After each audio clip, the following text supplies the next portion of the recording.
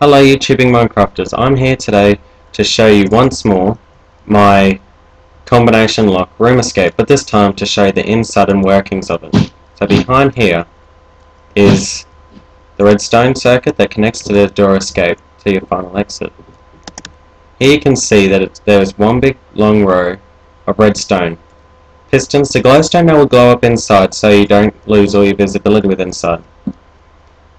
Now as you know, I've already noticed, they're your repeaters, and there are some places without your repeaters. You may be wondering why I actually don't have repeaters on all of them. It's because these repeaters is what allows me to choose what the combination is. When there's a repeater on there, that means that the switch must be turned on to complete the circuit. So as you can see, this is the first switch. There's a repeater attached to it. Second switch repeater.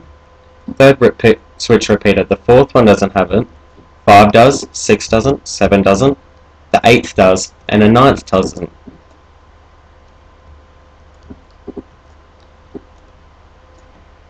When there's no repeater, the circuit must be connected through the ground circuitry. So this means if the 9th switch was turned on, this would actually in fact break it. The 8th one, for example, this allows the power to travel through the block into the other side. I've just kept the redstone circuit down here as a convenience, so all I have to do is destroy the block, the one immediately before it, so I don't have to go and do too much work.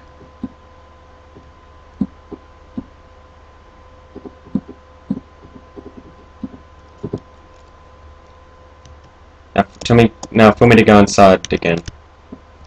This time I'm just going to destroy stuff, and I'll rebuild it later.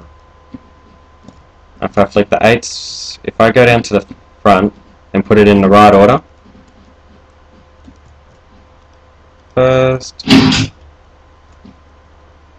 second, third, fifth, then 8th. I can actually, in fact, just do a quick little shortcut through here.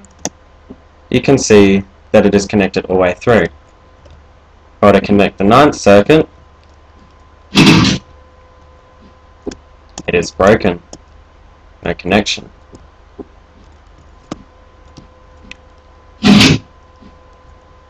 Now I can actually change this around.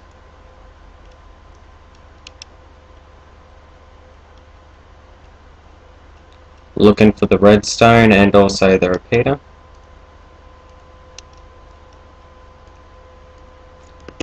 So if I actually wanted to have everything is on,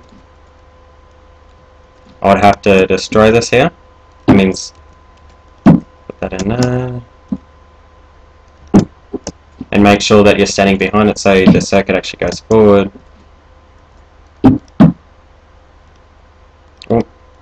Keep it there so it doesn't have too much lag. And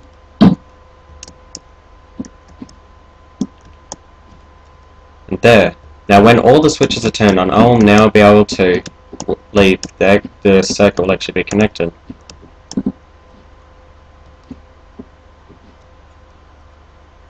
Switch is up, that means it's off. Down is on.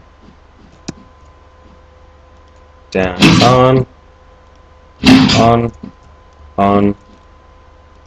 turn it on, there it goes.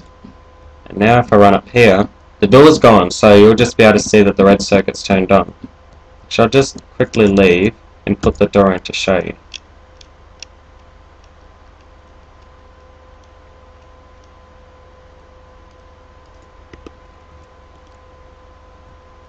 Oh, what have I done? Connects all the way through. Why is the door opening?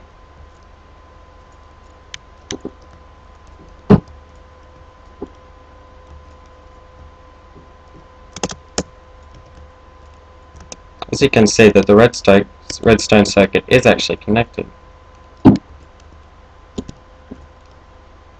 There it is. I had to disconnect it and then reconnect it.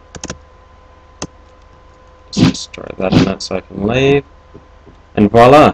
I've made it now so that all of them have to be turned on for you to leave. If I flick off the switch, one is off. Now you cannot leave through that door. Thank you for listening and watching this video once again. There'll be more in the next installments.